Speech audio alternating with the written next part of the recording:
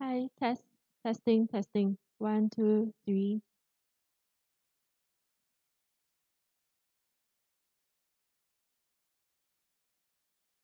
Testing, one, two, three.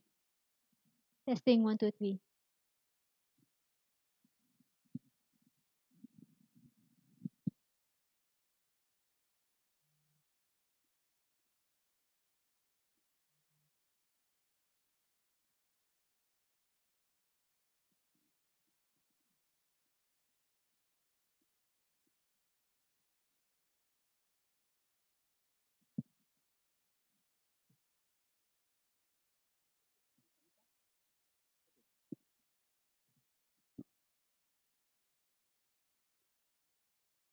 Hi everyone. Welcome to the online book launch of Love and Life at the Gallery, an anthology of poems based on the artworks from the National Gallery Singapore. My name is Lilin and it's a pleasure for me to be here. Today we'll be having a Q&A with our editors, Wykit and Genevieve, as well as readings by our contributing poets. So I have here with me the two editors behind this book, Young Wykit and Genevieve Wong. Wykit is a teacher and writer who has edited three poetry anthologies. He holds an MA from the University College London, and he has served as a judge of the national poetry competition organized by Poetry Festival Singapore. In 2019, he was a recipient of the Outstanding Youth in Education Award by the Ministry of Education. On the far right is Genevieve, who is a teacher, writer, editor, and museum docent.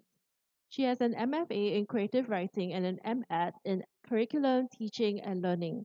She has also co edited 50 Years, 50 Voices, 50 Years of English in Singapore Schools, and the poetry anthology Sound of Mind. Now, Wykit and Jen, let's start with this question. Why bring art and poetry together? Okay, perhaps I'll just start off. I think what we wanted to do was to show that there's a really close connection between art and poetry, right? And that we have a real tradition of ekphrastic poetry, which at its most basic level is, of course, poetry about art, right? Right here in Singapore and in all our national languages. So that's something we really wanted to bring across. And the thing, of course, is that now at a time like this, right, the fact that we are even going online, um, it's almost as if in times like a pandemic, sometimes said that poetry and art are seen as luxuries, right? But on the contrary, it's almost that as if we've seen ever clearer than ever before that poetry and art are more essential. I mean, it shows what it means to be human, and that's something we really wanted to bring across right here. We are reminded, of course. I'm just going to show you. Like there's a quote that we were really inspired by when Prof. Tambu was sharing with us, right? That in a way we need to treasure these everyday miracles. That when we're saying that, uh, you know, these poems offer us a timely reminder of the miracle of being alive and what times these are that we can truly comment on these. Right. So it's the best time, in fact, that we are showcasing these poems, of course, to Singapore, but by extension to the world, online right now.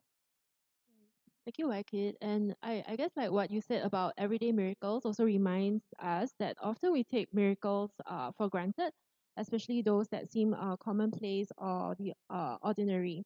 And since you have reminded us that we live in extraordinary times now, can you just offer us some insight into what are some of the differences between the 2017 anthology and this current one that you have just edited? Yeah, I have with me the 2017 anthology, and I think people who have seen it, uh, comparing comparing that to our current book, they can see a world of difference. So I'm glad we have improved, and and um and the improvement really came about because we had two events from that time until now. We had Love at the Gallery 2, and we also had Love and Life at the Gallery. Those two events had this interplay with art, with poems, with music and dance. And I keep saying the same thing, that it's really one of my biggest regrets that we can't showcase the music and the dance part of the collaboration in print form. Yeah. So but what we have done and what Waikit will talk about in a while is that we have added color reproductions of the paintings in this book because we felt it was important for readers to really see what the writers were looking at as they were inspired to write. We wanted people to be immersed in the experience, and I think that really added to the experience of just holding this book and looking at all these like wonderful let me just open it. Wonderful artworks inside. Yeah, Waikik will tell you more about the challenges that had. Yeah, so yeah, Waikik. Um, I ditto what Jen said because we felt that, of course, there were challenges involved in producing full color illustrations of artworks in a publication like this. This isn't common, and at times like these now, of course, right? I mean, you, there are many arts groups which are trying to go economical as far as possible. I mean, we're trying to cut costs, right? But we felt it was really important to showcase these artworks in their full glory because after all, if we look at the collection of the National Gallery Singapore, right? I mean, we've got plenty of these masterpieces that have often been overlooked. I mean, even as a teacher, when I've brought students to the National Gallery, right? There's so many of these works that they've never set eyes on. Some of them might never even have stepped into the National Gallery Singapore. So it's high time that we showcase many of these works, right? And if we were to just not include these works or just feature them in black and white, it just wouldn't do justice to them. Another thing that, of course, we wanted to showcase was we wanted to bring people to offer that kind of immersive experience. So this is a book that you can really take almost as a kind of guide, right? That you imagine if you held the book and you went to each of these works, right? I mean, we're just showcasing some of the pictures. And this is just the tip of the iceberg as far as um, these works are concerned. There's so many of these masterpieces, like for example, Bosch Brand by Rami Saleh, right? And we've got wonderful poems in the anthology about works like these, right? Historical works and also works from more recent times. We've got, of course, very classic epic poem of Malaya by Putramiati, and we've got different different writers writing about the same artwork, sometimes even in different languages, which we felt really offers a kind of multiplicity and diversity of perspectives, which we really need, right? And speaking of diversity, that's another aspect of it, right? That Yeah, so this is a very unique book. I guess anyone around the world who picks up this book will be just amazed at the and not only the paintings but also the languages that we've really made an effort to represent. I think it's something unique to Poetry Festival Singapore, something unique to Singapore as well. We um one of our poets Anne said on Facebook actually that actually technically you could take this book, go to the National Gallery, walk around, and it could be a poetic tour of the National Gallery. And in addition to that, we also have audio readings. We got all the poets. yes, We invited all the poets who are not present with us today to read, and we've uploaded all their readings on a YouTube page, on a YouTube site. So it's a playlist. So technically, it could be a very very rich afternoon listening to the poets read their own poems, looking at the paintings in the gallery, wandering around, and just really immersing yourself in the whole experience. Um, and the it's not just, of course, this year's, right? I think due credit is really important to showcase the poets from this batch, the latest ones that we've got, and they're all here on YouTube. So in a way, it's poetry, of course, isn't meant to be just read on the page. It's also meant to be listened to, and that's why we invited all poets to record themselves and put themselves on YouTube and so on. So I think it's really allowing for that kind of experience, and also just pointing out that we've got the earlier batch as well, of poetry readings feature on YouTube as well, on the 2017 version. So that's also there. Sounds like you have come quite a long way from the 2017 experience, and that's great. Can I just ask for the artwork on the cover? What made you decide to choose this particular piece of art that you have featured on the cover? So we had long discussions about what the artwork on the cover should be, right? But one thing we were clear about was that we wanted to honor our Singapore artists.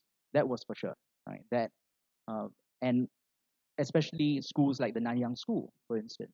Yeah. So this is an artwork, the estuary, created in around 1970 by the artist Lim Cheng Ho. He's created many wonderful works, all of which you can uh, see for yourself at the gallery, the National Gallery. And interesting thing, of course, about an artwork like this is that on the one hand, it's a perfect illustration of of Singapore art. But secondly, there's also the atmosphere. There's a certain kind of ethereal, dreamy, atmospheric kind of quality. And we wanted to represent that. We wanted to show that, in a way, that's how we're living right now, right? We are also living as through a glass darkly in many senses. So we wanted to convey a bit of that sense, yeah, illustrated literally through watercolors here, but also in the kind of metaphorical sense of how we're living in very uncertain times.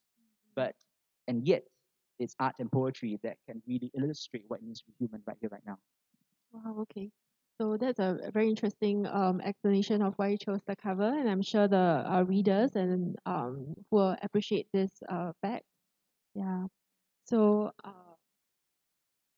tell us more about what are the early reviews of the book like? Okay, I think we're quite blessed to to have received some initial responses. Yeah, when we were showing. Oh, and right, just before that, shout out, of course, to our contributing poets. So some of you might be watching online right now. Really appreciate your contributions, and in a way, all your works help to showcase the magnificence of Singapore art and of Southeast Asian art in general. So all of you poets, who are just featured here, uh, just a shout out to you. And just in terms of some reviews, we are very grateful to have had the support of fellow poets. I think fellow poets in Singapore have been very encouraging. So of course we have got Desmond. He was just here yesterday as well. Desmond Con, right? He was featured in another one of our poetry festival events. And when he was commenting on the diversity of the works as well, right? It was just like Desmond, right? And when he was, and of course Aaron. So Aaron Lee, when he was commenting about how the viewing experience is something special as well.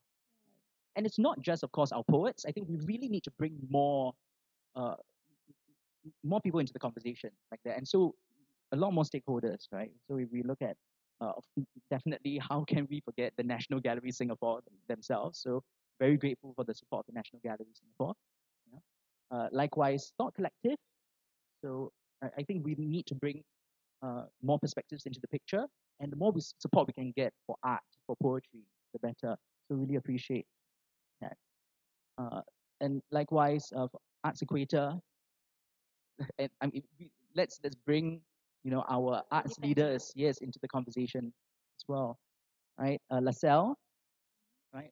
And so I think previously we also had correspondence with Mr. Venka right here. Yeah, So so for the event we had quite deep collaboration with ourselves for the musicians and the dancers as well. Yeah, so I think basically this is all bragging about how good the book is. So please buy more copies for yourself, for your friends, for your family. Yeah. So yeah, yeah, buy it. So later we will have a link to let you know how you can purchase the multiple copies of the book that Jen was talking about. But right now, we would like to have the 8 poets we have with us today to read their poems from the anthology. And their poems will offer us a glimpse into the richness and diversity of the works that are showcased in the anthology. Our first reader okay, is. so thank you, thank you. Oh, thank you so much.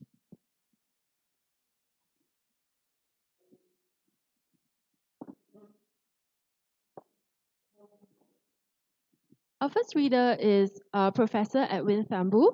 Prof. Thambu was Emeritus Professor and Professorial Fellow, Department of English Language and Literature, National University of Singapore.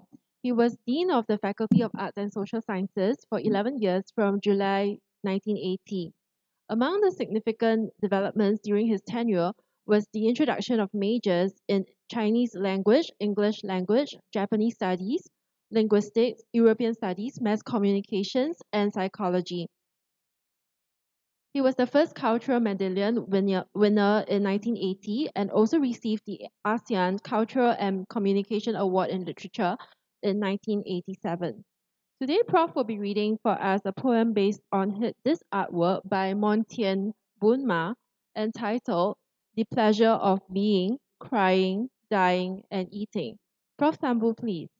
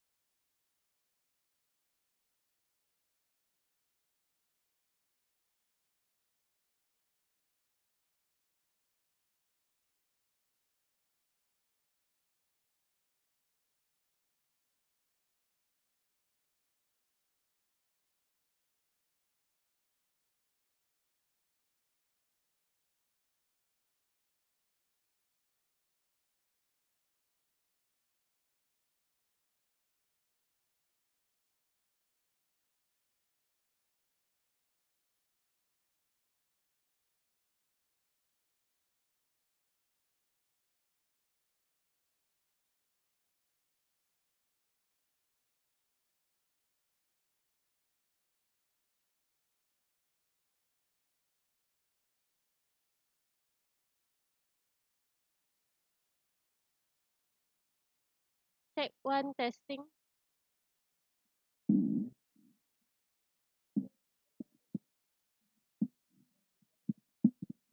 Joy and sorrow. Start from the beginning or where I stop? Start from the beginning, is it? Oh, this is very close.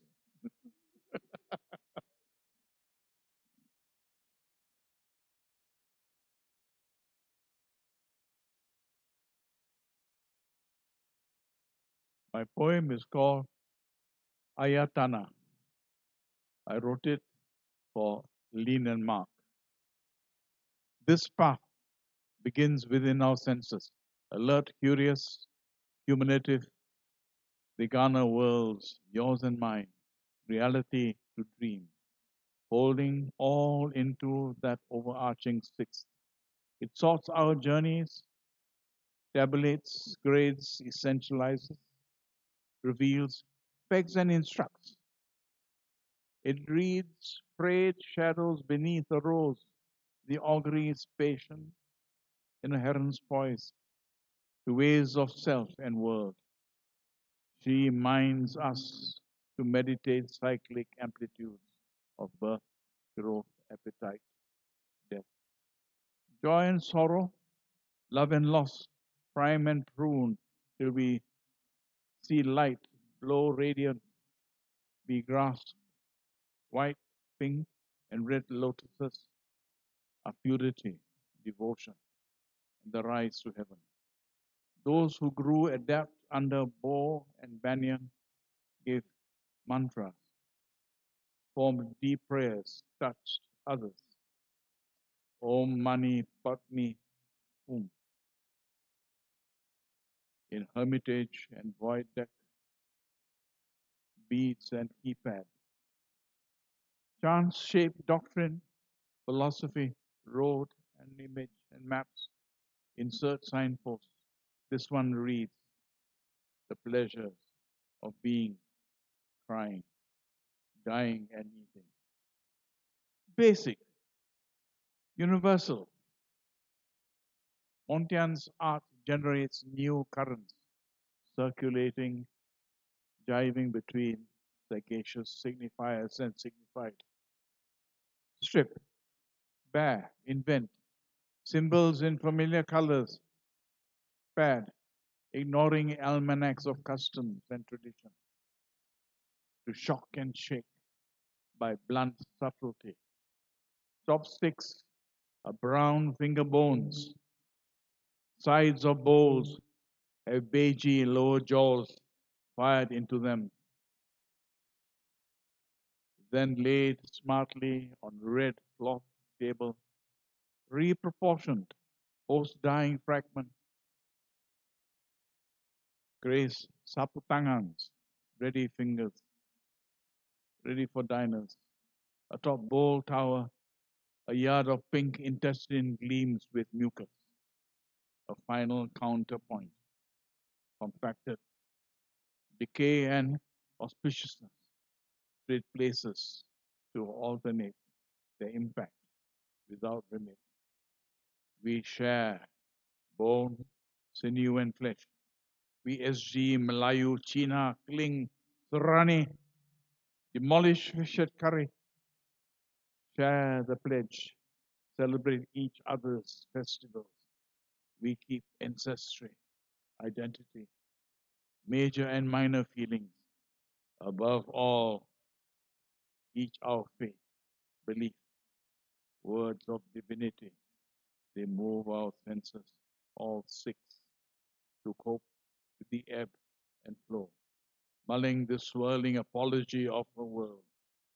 For me, the Beatitudes, his gift of bread and wine at the Last Supper.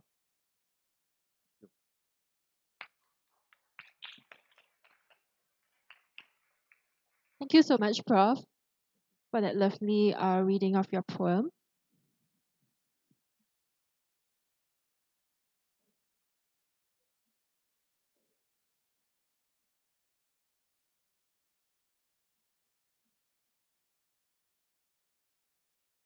Okay, thank you, Prof. So next we have Dr. Oliver Seat. Dr. Oliver Seat received his early education at Raffles Institution. He went on to study at the University of Malaya in Singapore, Wellington University in New Zealand, and Essex University in the UK. He obtained a PhD from NUS, where he did his doctoral studies in applied linguistics. Dr. Seat published his collection of poems entitled Once in 2019. Dr. Seat will be reading for us two poems today. The first is inspired by Chua Mia Tee's painting, and the second is inspired by the artwork by Montian Boon Ma that Prof. Tambu referenced earlier. Dr. Seat, please.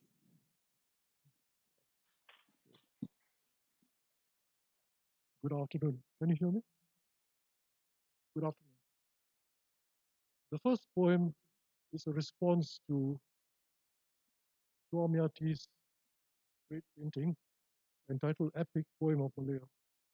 And this was written in 1955.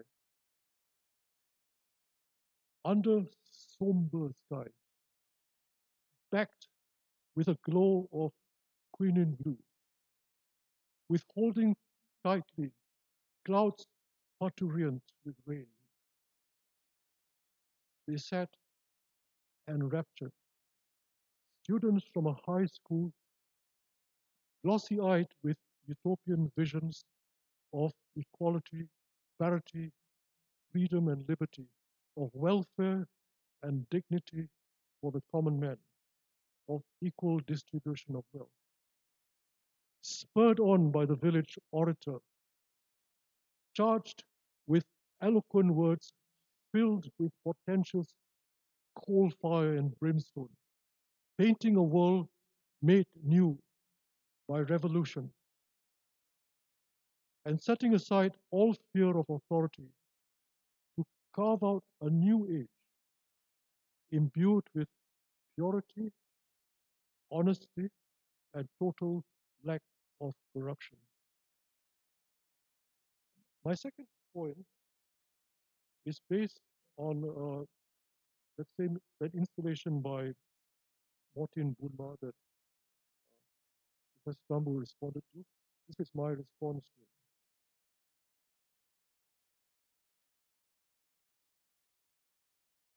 it. A porringer of rice, flowers, and incense, alms for mendicants in saffron robes, bent on severing soul-binding ties and desire that interlock all beings in the wheel of karma, are reverent offerings of appeasement. For the common man,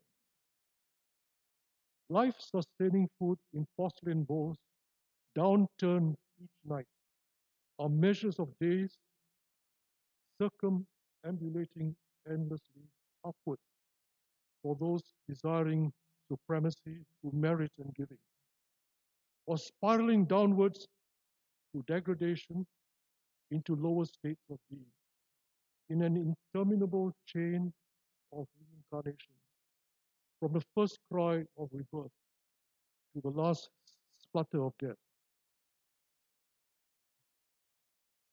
But those on the Eightfold Path must seek in viharas, in a still temple of the mind, the obsessive light by the nerve-loud river of life that will reveal the unremitting chain of being, storing their souls ephemerally in earthen vessels stacked in circles of death. Only through complete detachment can they find release in the nirvana of non-being. Thank you.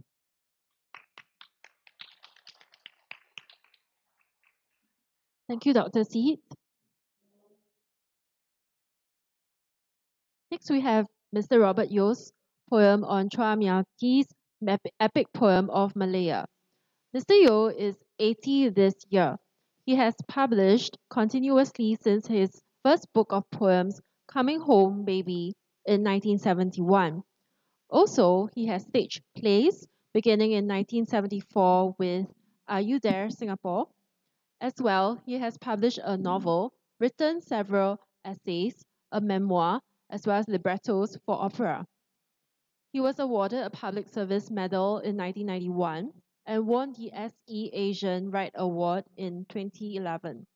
His latest books are The Best of Robert Yeong, 2012, his collected poems, and a play, The Eye of History, 2016. Mr. Yeong will be sharing with us his poem on Epic Poem of Malaya. Mr. Yeong, please.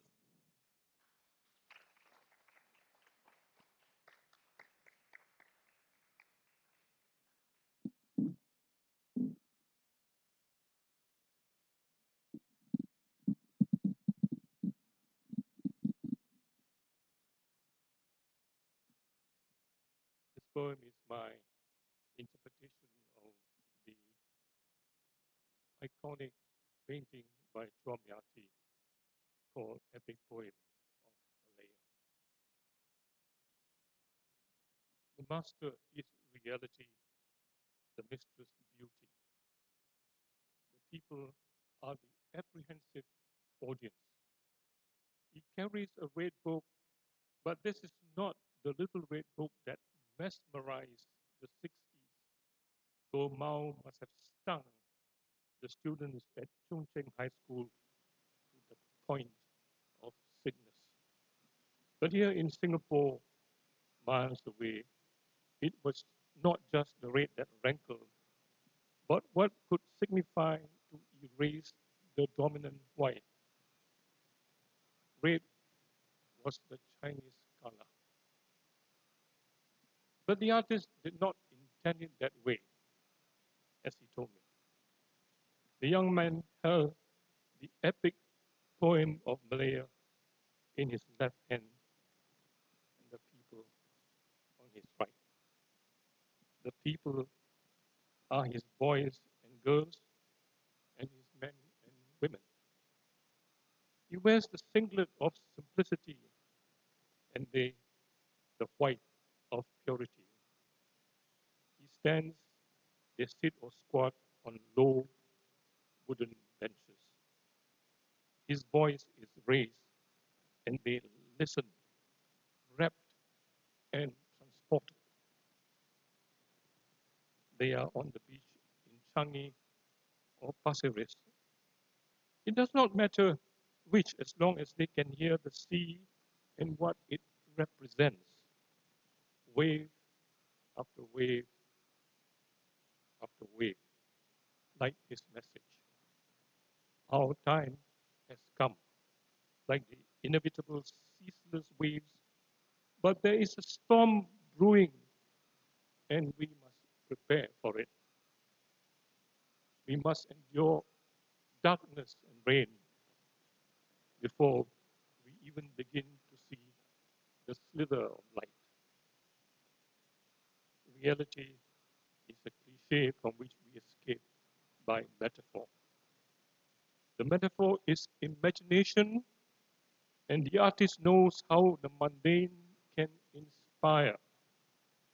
The cup on the floor, the peanut skin strewn beside it, the OP wrap, the ignored fly on his left shoulder, bottom right.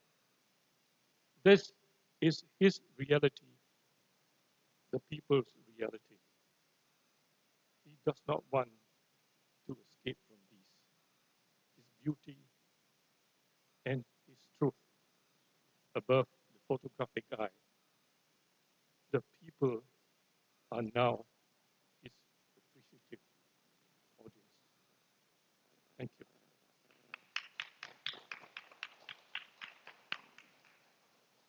Thank you so much, Mr. Yo. The next poet we have with us.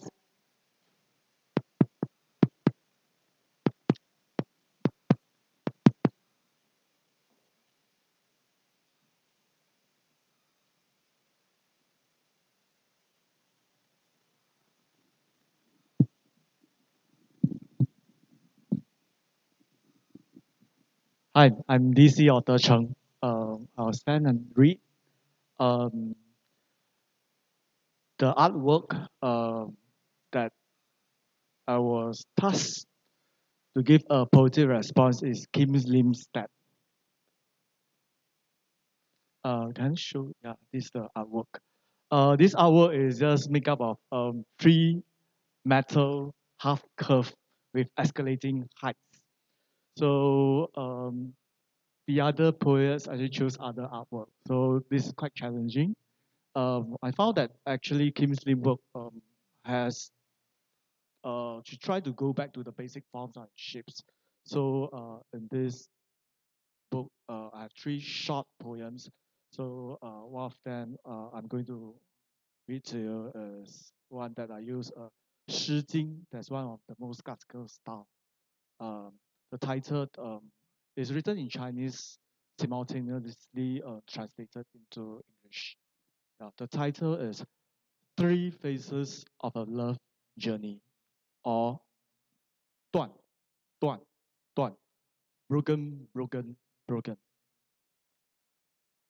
Three phases of a love journey. Nam yu dun qiu. 南有断桥 broken bridge in the south. 不可休息不可休思 the unstoppable longings that never cease like a vow.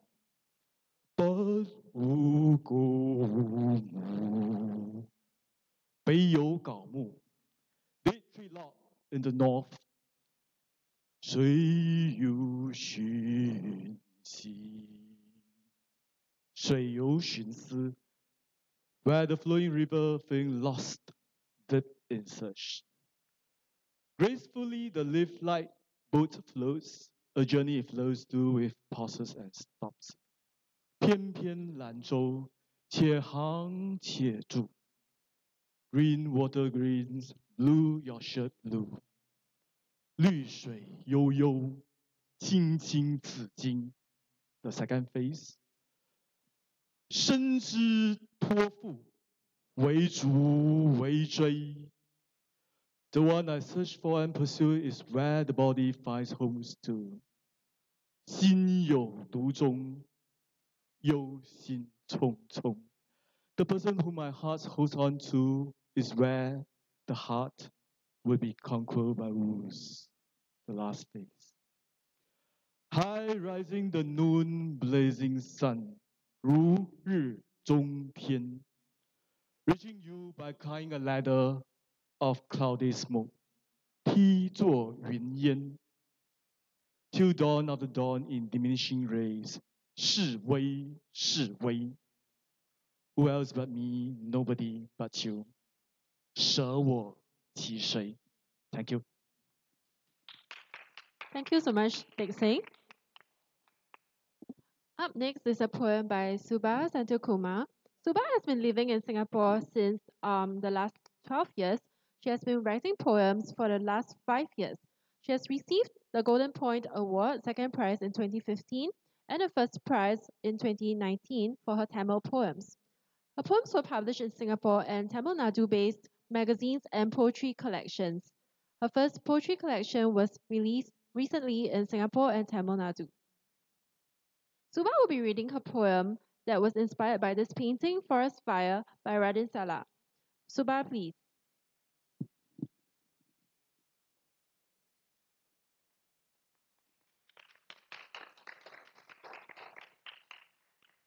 Good evening, everybody. When I first saw the painting, what immediately flashed into my mind was Darwin's survival of the fittest theory. Nature has truly written its rules as such. The forces of creation and destruction are the basis of these rules. At first glance, this painting seems to show the mighty power of the force of destruction. However, the true message of the painting is not destruction, but the balance between creation and destruction.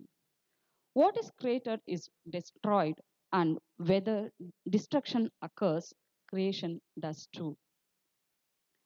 One cannot be without the other, just like the concept of karma, yin and yang.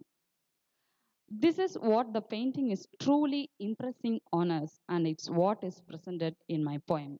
Here is my poem. First, I'm reading my poem in my mother tongue, Tamil. மரணம் வழங்கும் வரம்.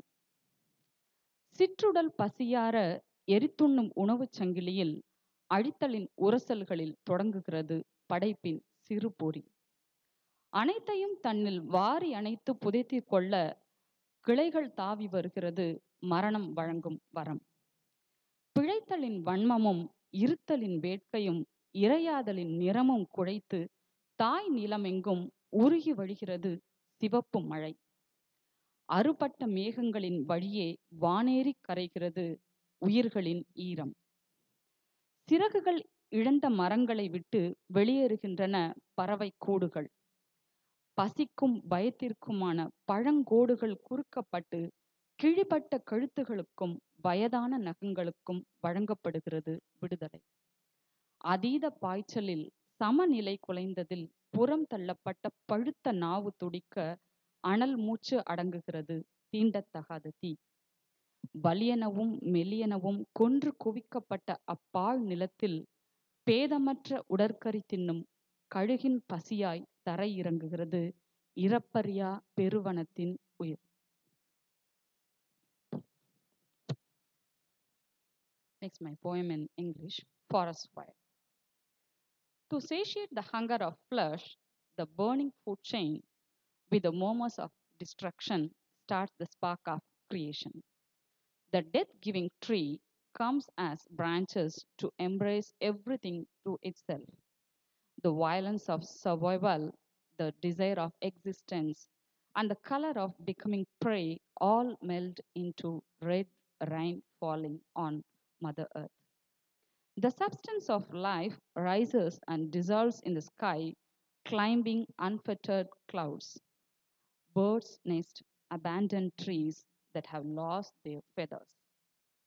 Liberation comes to slice up necks and old claws, lunging forward in great haste, untouchable fire, losing its balance, ripe tongue stretched out, stills its hot breath.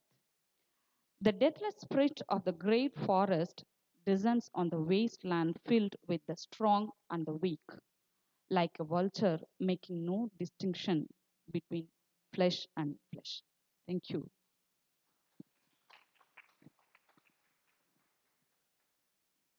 Thank you so much, Suba. And next up, we have with us. Sorry, the next poem is actually written by Farida Taib. Farida has been working as a clerical officer at NIE since 1982. She is a mother and wife, and she has two daughters aged 28 and 30. She has contributed several poems to various books and newspapers, and she was a winner of the literary award Anugerah Persuatan Puisi Isaran in 2017. Unfortunately, Farida cannot make it for today's reading, so her poem will be read by Aziza. Aziza is an arts educator and manager with a background in stage and TV productions, as well as various print publications. Currently a full-time educator, Aziza is also a member of Poetry Festival Singapore and the Malay Language Council. Aziza, please.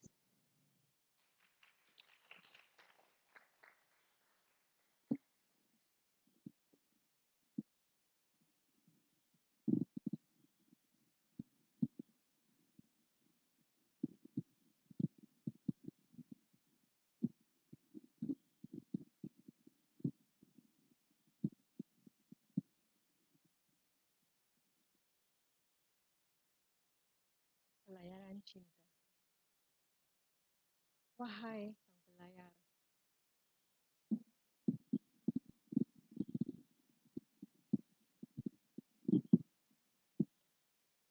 pelayaran cinta.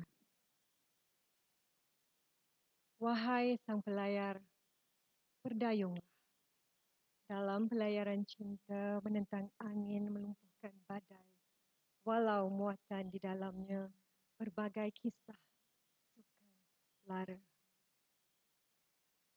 Tegarkan keyakinan untuk sampai ke pelabuhan, mengusung mimpi dan harapan dalam lelahnya pengembaraan. Adakala cuaca bening, sebening embun pagi. Adakala cuaca kelabu, sekelabu tsunami, membelah lautan lalu menyimpan lara. Mengamati ganasnya ombak yang menggegarkan dan karang yang mengganggu. Bila langit menggulung mendung, bumi disiram dengan titisan. Bergoncang lagi di tengah samudra. Tapi cinta mengatasi segalanya agar layar bahteranya kian berarah. Bersama cintanya jauh ke merata pelusuk penjuru bila ditemani kejayaan. Bersiap siaga melepasi gelombang, kapal masih berlayar.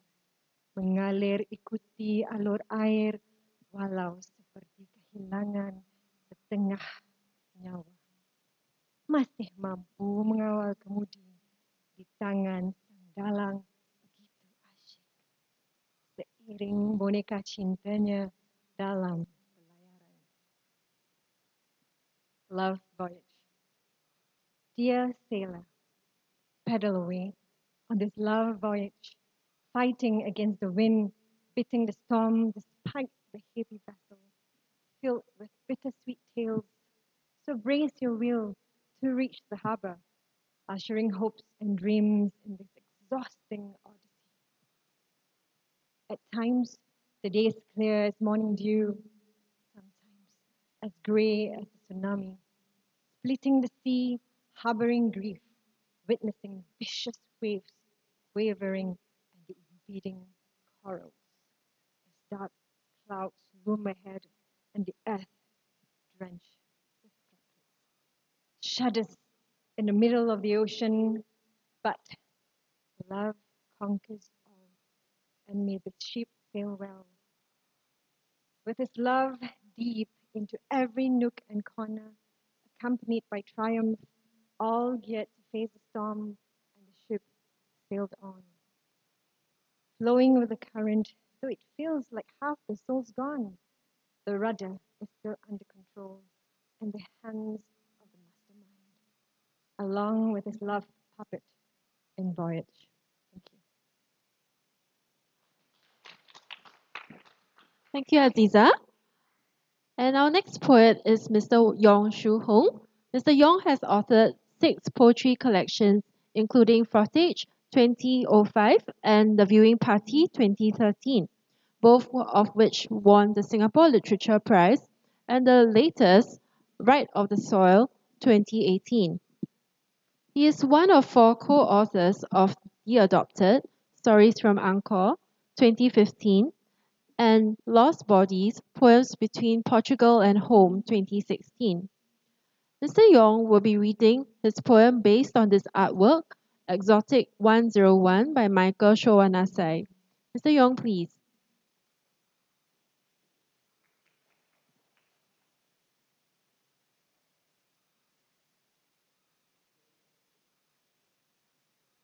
I remember.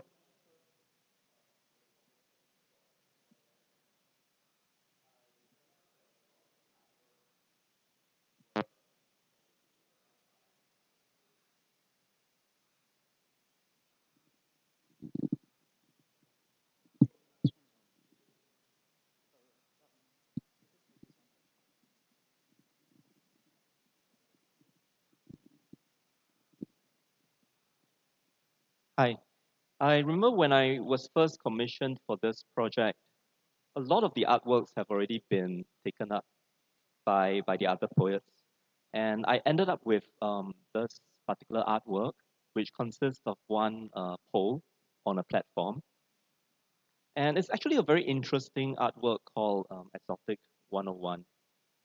And the first thing that I thought of was actually this particular song that I heard way back in the 80s called This Is Not a Love Song by a post-punk band called Public Image Limited. So in fact, I actually took the last line of my poem based upon the song lyrics, uh, which was taken from the song lyrics of that particular song. So this one is called Pole Position. This is not a love song.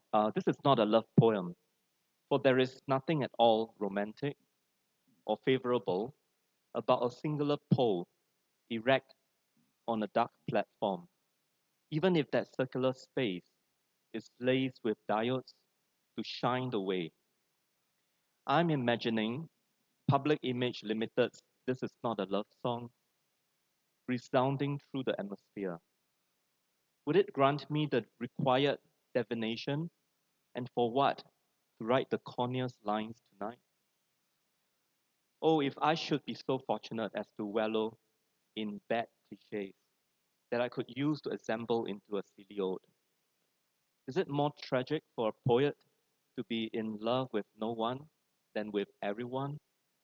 This is not a love poem, even when the pole impales one's heart in its rightful place, or when a naked body writhes around it like serpentine coil. Slippery upon its metal surface is not the marinade of a spit rose or oil for worship, but dewdrops of enterprise that trickle into the black cesspool below, simmering, the strange and deranged tale of lust made flesh, poles apart still from the love yet to find its name. This is not a love poem. This is also not an anti love poem. This is not about love, or this is nothing but a love poem. Who's to say this really is not a love poem? I'm happy to have, not to have not. Thank you.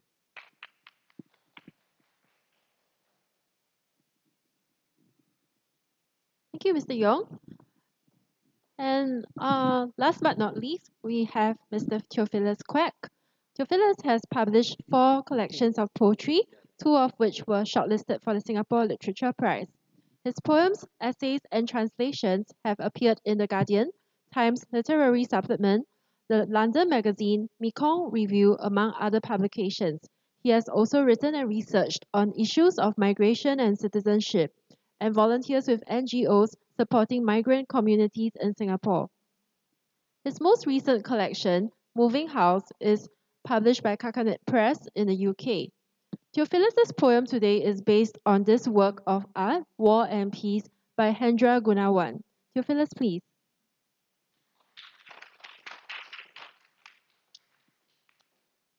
Hi, so behind me is this painting by Hendra Gunawan, and it shows 2 guerrilla fighters who were forced to flee from the cities during the unrest in Indonesia in the 1950s and 60s. My poem that I'm going to read today, Gunung, and that's of course the word for mountain, is in 2 halves, and the first half is based in 1965, and the second half is based in 2015. 1965. My love has built a house among the mountains. The mountains are a shadow for my love. He has named every tree upon the mountain. No mountain is a mountain for my love. Who has seen his shadow on the mountains?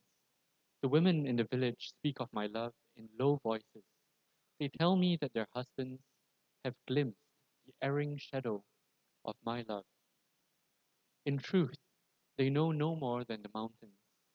Ask them, you will learn nothing of my love. They say that he who lives among the mountains must sleep without the shadow of his love.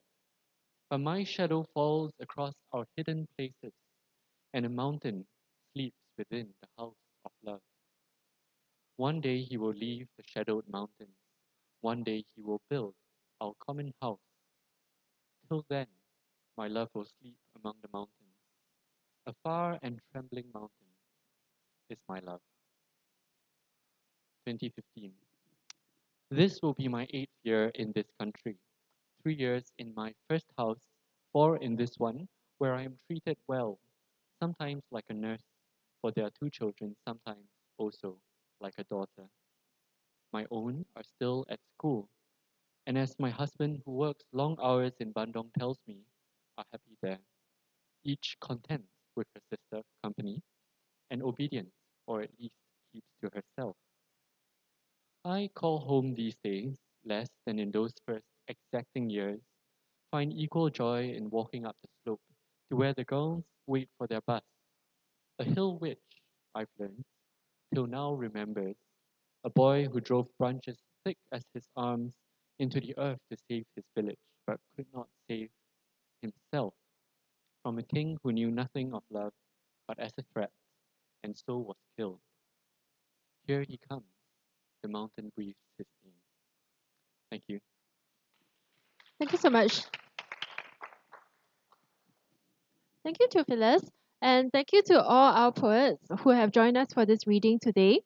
All the poems that you have heard today are from this book. And please support Poetry Festival Singapore and all poets by buying a copy. So you can purchase copies at lovelifepoems.ptix.com. And if you have any inquiries about the collection, please email poetryfestivalsg@gmail.com. Don't also forget to check out the poetry readings by our other poets at this YouTube link. Listening to our poets offers a different kind of experience from just reading it as on the page. So do listen to their words as they are meant to be heard. Just to reiterate, you can purchase copies of the book at this link. We'd like to thank all our supporters and sponsors, including the National Arts Council, NPE, Art Residency, and RJ Paper. Thank you all for joining in today's session. With this, we have come to the end of our book launch. Thank you for tuning in, and we look forward to seeing you during our future Poetry Festival events. Thank you.